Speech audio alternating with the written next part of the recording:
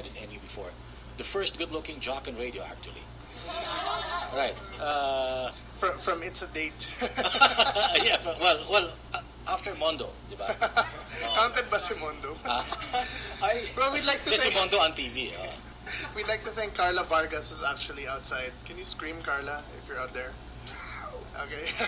She's actually the one who contacted him and got a soundbite from Tom Lupton. All right, Major Tom. So we could not find him anywhere, but she was able to find it for us. So thank you, Carla. And here is the new logi. Yeah. From Tom Lupton.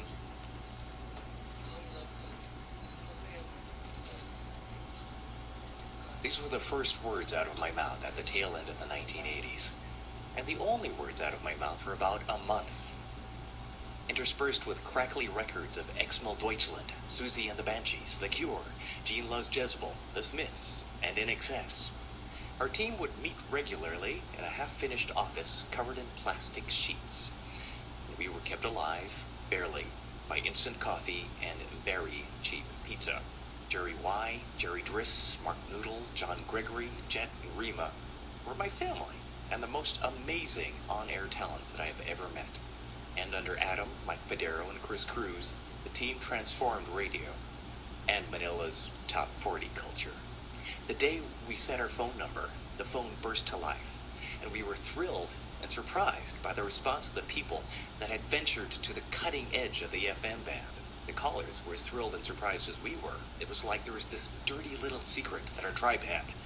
There was life outside of Ding Dong and Ogie. We became the home of new rock. It was amazing.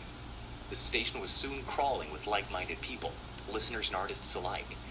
They met us, we met them, they met each other, and we were soon celebrating our liberation. In Myrick's, Red Rocks, and abandoned warehouses, we were treated to mind-blowing artists that broke us out of pop music. The Identity Crisis, Binky Lampano, The Dawn. Cory Aquino was president. The rock of the 90s was born, and it forced everyone else to innovate or be ridiculed. Then, oddly, alternative had become mainstream. Intro Voice and other underground staples like Afterimage made it big, and we started attracting a mainstream crowd. And before you know it, we were having shampoo giveaway contests, body spray fights in the booth, appearing on TV, and hosting rock awards. We were the biggest underground radio station that I had ever heard of. The station to woo Vicky Bello had taken on a life of its own. We grew older. We grew up. We left. We came back. New people came. France Brew set up camp in a dark corner of the booth. Irene, Janet, and other talents joined the family. Dylan showed up on our doorstep one day, looking a little lost. Quark became Quark. By the way, Quark, I still remember you as a nerdy little kid, a little chunky, but I won't tell anybody, don't worry. New jocks and new bands came to take the helm. Heck, I don't even know who the Itchy Worms are, but that's okay. You probably don't remember who I am either. But years later, decades later, I do remember all those strangers that picked up the phone to say, I really love what you're doing, and became our friends. And you was created for you guys, but you guys kept it going for as long as you did. So here's to those people who ventured to the edge of the dial. You did an incredible thing. Keep doing that. Congratulations on 23 loud and proud years, everybody. This is Major Tom for the home of new rock, NU 107.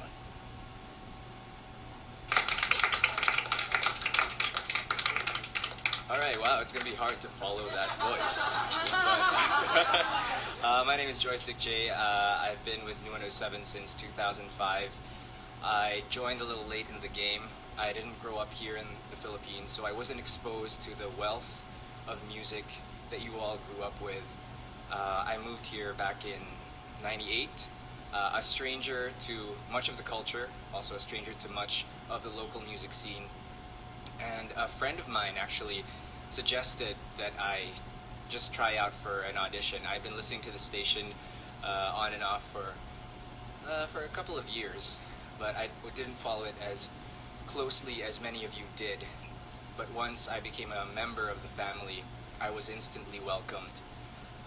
Growing up, I was exposed to a lot of music, and I have to thank my brother, who is tuned in right now, for doing that. So, Kuya, I know you're out there somewhere.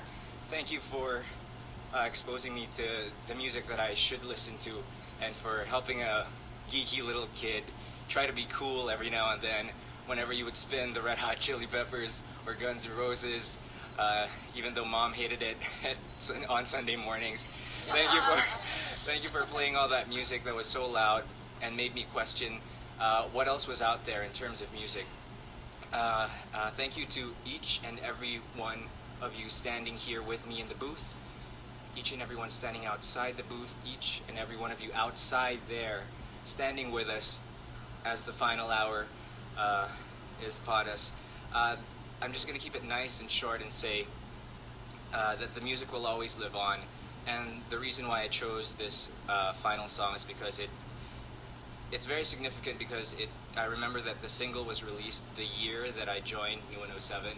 So this goes out to the batch of 2005, to Russ, to Andy, to Trish, who welcomed me, to Kiko, of course, to Sir Chris for always believing in each and every one of us. We've all said how much you have helped shape us, all of you, even without you knowing it. To Quark and to Diego Castillo from Sandwich for the phone call that came unexpected one night to do a little favor and make a short appearance in a little labor of love. I have been in the country for a couple of years. When I started working and moving out on my own, I have had six homes, and I've been here for 5. So really, New 107 has been my permanent address for 5 years. This one's to all of us who have called this place home. Here's Sandwich on the home of New Rock, New 107. Bakit mo pinabayaan?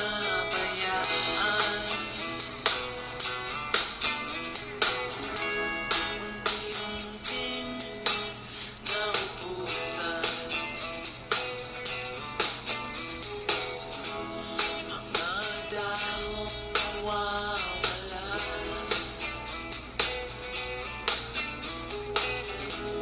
Hindi pa rin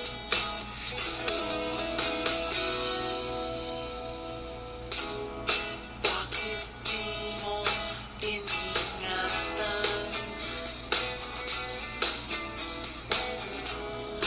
Unti-unting nasugatan mga sangang nabuksan nasulungan. Bakit di mo pinaglaban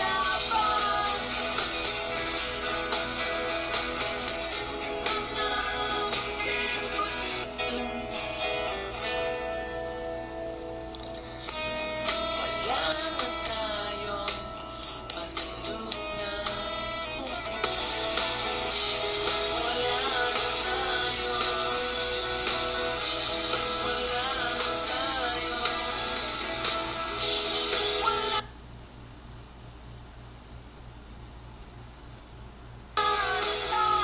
For many days,